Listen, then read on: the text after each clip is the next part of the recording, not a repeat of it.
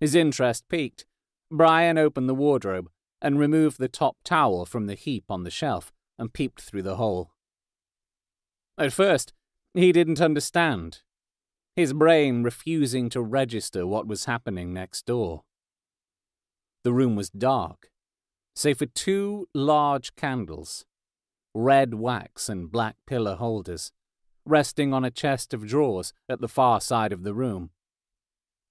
In the foreground was the woman from the car park, yoga pants, her body gyrating to the beat of the music as she began to scream what sounded like an incantation.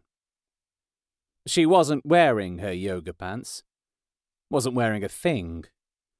The candlelight did little to illuminate her features, but none of that mattered. He could see she was in great shape, slim yet muscular. Her skin lit up red, movements too erratic to be alluring. And still, Brian definitely felt something, transfixed as he watched her dance, heard her song, admired the swell of her form and the precision of her movements. He didn't know who she was or what she was doing, but he found himself unable to look away. When yoga pants swayed her hips, Brian also swayed. And when she looked directly into the hole, right at him, like it was meant to be, and sang such sweet liquor only for him, Brian had to clasp his hands over his mouth to keep from screaming. The next night, it happened again. And the night after that. And the night after that. Same song, same time, same wild yet utterly mesmerising dance. Initially, Brian had felt ashamed, like he was no better than that caretaker in the Balajero film. But a few days in, shame turned to excitement, and Brian began to look forward to her nightly cavorting. He couldn't help himself.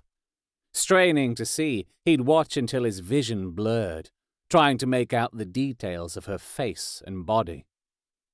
Anything to satiate his appetite for her. Other than her lithe limbs, there were no features he could detect in the dim candlelight. She was intoxicating. She delighted him, and she formed an important part of his evening ritual. A couple of whiskies and some Netflix, followed by the headliner. Her. Her was a better fit than the previous moniker, yoga pants. Ugh, so crude, so debasing, so utterly unworthy of her. Her was majestic. Her was energy. Her was everything. There was no gym bro neighbor, no man next door, no boyfriend, just her. Brian knew because he'd paid special attention to the movements in and out of the apartment. Brian didn't like to think of it as an obsession, more admiration. And make no mistake, her was complicit. As Brian watched through that little gateway to heaven, her danced for him. Her sang for him.